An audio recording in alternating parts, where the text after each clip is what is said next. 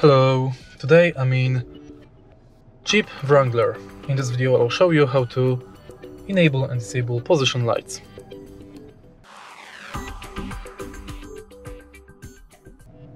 In the beginning, let's take a look at the left side from the steering wheel.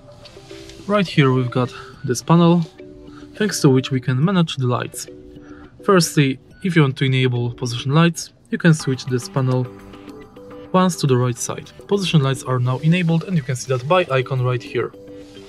Also, if you twist this button again to the right, you will enable dipped beam, and again you go to auto mode. To disable position light, set this knob to 0 position. And that's it. If you find this video helpful, please leave a like, comment and subscribe.